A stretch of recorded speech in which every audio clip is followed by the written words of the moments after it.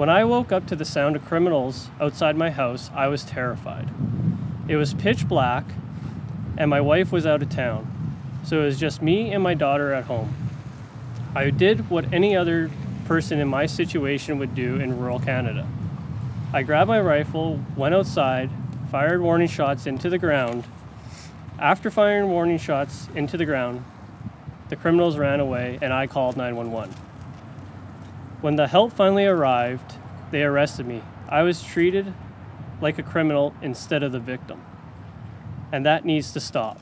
In October, when we visited Ottawa to speak to the Public Safety Committee studying rural crime, it became evident to us through both the on and off-record conversations with the Liberal members of the committee that they do not have an understanding, and more importantly, they don't have a desire to have the understanding of what's really happening in rural communities and the concerns for both us and the firearms community across the country.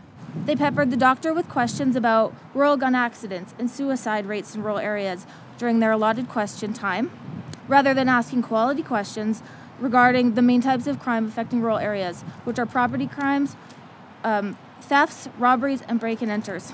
The justice system isn't functioning. People don't feel safe, us included, and they sure aren't helping to make us feel any safer. The RCMP delivers world-class policing in national matters, but certainly here at home.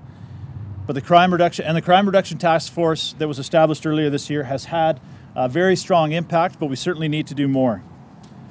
We need to do everything we can to keep dangerous repeat offenders behind bars.